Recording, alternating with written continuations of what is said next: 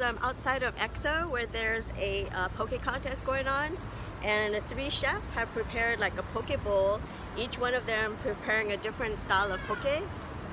And so we have the Filipino BBQ here, we have the avocado, and we have an explosive poke. So I'm just gonna give it a try and see what I think, and then we're supposed to vote on the one that we like best, and they're gonna tally up the results and let us know who won. So this is the Filipino BBQ.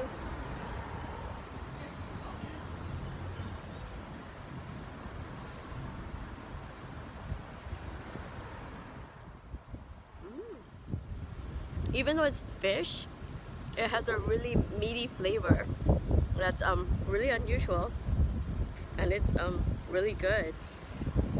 You wouldn't expect fish to taste like meat, but it really does. It's good. Next I'm going to try the avocado, which if they didn't say the name was avocado, I wouldn't know, because it's not that obvious. It doesn't have like the big chunks that you usually see. It's really creamy good. I like avocado to begin with, so that tastes really good to me. So you'd think explosive would be red, but this one is really yellow.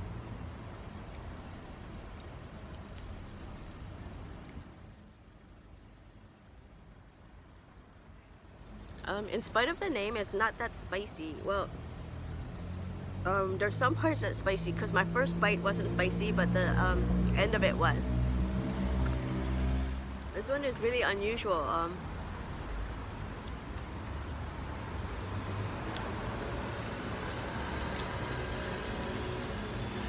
It's kind of hard to say what the flavor is. Alright, so 2 nights ago on a whim, I decided to buy a whole ahi, so we bought one, 54 pounds. It took me 3 hours to butcher it, and then we had 3 of our kitchen guys make different flavors. So we have 1, 2, and 3. We keep it random, I mean not random, but blind, so people don't know who they're voting for. So clearly 3 is winning right now.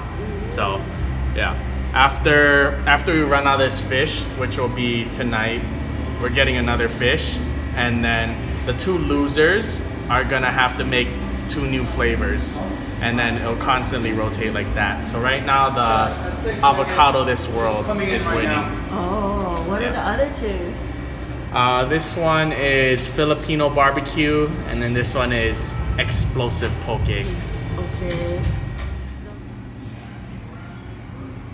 I'll tell you why later. Because there was a hair in it. No. Well, I've never made a poke. Oh, really? Yeah. I just went into the cupboard and I picked a lot of ingredients that I put on a table. And then I just started mixing things together that I felt like using. And then that's how I ended up with my sauce. Oh, so what was in it? Sesame oil, milk powder, butter, ginger scallion garlic, Dijon mustard, puffed mustard seeds, green onion, white onion. What else? So it was just kind of random? I kind of started with the milk powder first, and I kept putting stuff on top of that. Oh, Meyer lemon. Yeah. You really did it like food contest style with the random ingredient kind of stuff. Yeah. Then. Yeah. Oh, okay. I don't spend too much time. I just go in there and I just make something. Oh. Yeah. Okay. Yeah. In the beginning, I was getting destroyed because I didn't have enough acid, so the votes were like 6, 6, and then 0 on mine. So you added and then like right in the middle of service, like right at 5 o'clock yesterday, there was like 20 people just mobbing in for the poke bowls, and I wasn't getting any votes. So in the middle of everyone in the room over here, I just ran back there and I fixed it. and then my votes started pouring in. Oh, that's good. So I think if mine was like good from the beginning, I would be better off. But, oh, okay. But like, but you didn't taste it before you put it out. I tasted it, but I like I guess it wasn't acidic enough. So whoever wins, they're just gonna stay, and then the 2 losers have to make new ones. So the new one will, or the winner will always be there, and then like over time it'll just keep getting better because the winner will eventually lose. Oh. So yeah, my poke tomorrow is gonna be called Dill Dobo.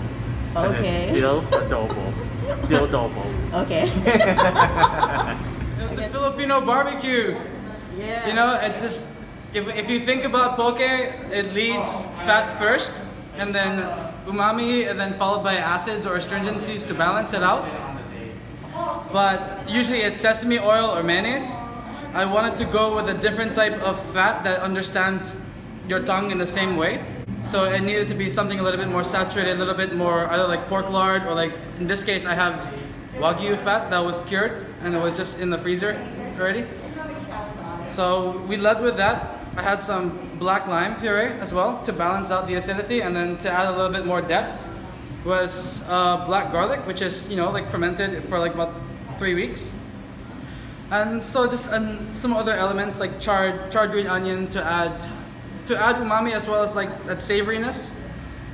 And I ate it, and then it was funny because it tastes like beef. Yeah, that's what I said. It tastes like beef, but it's ahi. Right. So the fact that it was a study in being able to explore how fat forward a dish can be can actually change your entire perception of it. Yeah. So it was fun at the very least. Yeah. Fun to taste because it's like, wait, this tastes like steak. It does taste like steak, but you're eating ahi. That's the best part, you know? Yeah. So if you can do that to the fish, maybe you can make vegetable taste like steak, and then more people will be vegetarians. Flavored fats is definitely an element that makes a big difference in your perception of flavor. It's just one of many, many things. Yeah. But in this case, that was like the strand that needed to be delved into. Yeah. And then once I ate it, it brought me back to like when I was with my uncles as a kid, and they killed a cow a couple hours ago.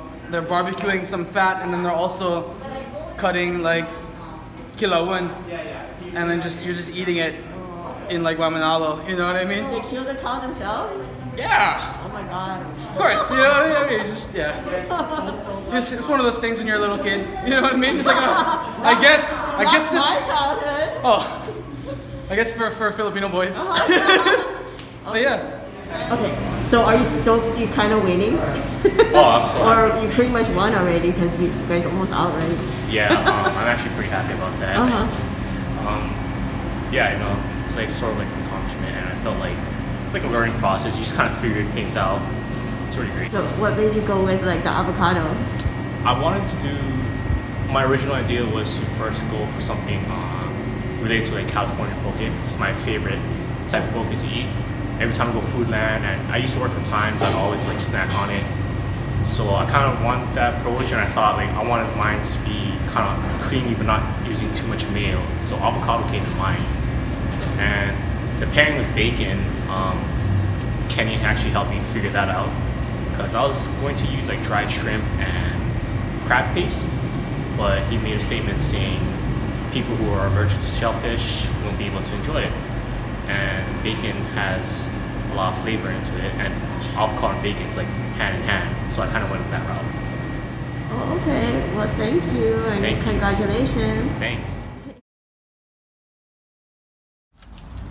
So what do we have here? We have 1 cheese and 1 regular. 1 cheese and 1 meat. How do you know which one is which? 2 on the bottom were the meat, he said, because they're stuck together. Yeah. Oh, They look okay. identical other That than makes that. sense. Okay, let's try this. Alright. Let's do a toast first. Cheers.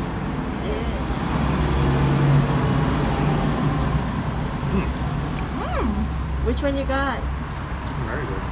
Meat one. Oh, both of you did meat? Yep. It's very crispy. Mm-hmm. Alright. Hold on. Oh, it's also really hot. Gotta Yeah, watch do it the with the cheese cheese one. Yeah. You gotta watch it with the cheese I know. one. Should I even try the cheese one? It may be really hot. But it's only gonna be melty if it's hot. Okay. Yeah. Oh, it's not too hot. Not too bad. We'll switch. It's hot though. Oh, there we have it. Yes. You got the good part. It's hot. It's good though. It's like a, what you call that? I like those other. Like catch-22, like it's gonna be stringy when it's hot. Yeah. But that's when it's good. Yeah, worth that's the when burn. it's good, but then you get burned. You know some more? I'll take it after. I'm going back to the meat one for now. It's good, right? Mm-hmm. It's good. It's not what I expected, but it's really good. Are you the sorry sauce- you waited this long to try it? Yes. Yes. But I had to wait till Friday to get here. Oh yeah, because she's still working. Yes, I'm still working in office. Yeah. So what do you think of the meat one? I really like it. It's the texture you get right away.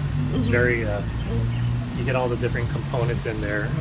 It's kind of almost like, I feel like almost eating like a lapchung kind of sausage, but yeah. So it's kind of nice, but it's easy to eat. It's not like a super firm kind of sausage. So, and then you get that crispy outside. Kind of like a pork breakfast sausage. A little bit, yeah. But it tastes a lot better. Yes. Well, I didn't tell him what we're doing. Actually, we're getting waffle dough, so he didn't know what to expect. Oh. So now that you, so when you heard that. Good surprise. Yeah, when you heard that, were you like, what the hell? Not really, because she knows I pretty much eat anything.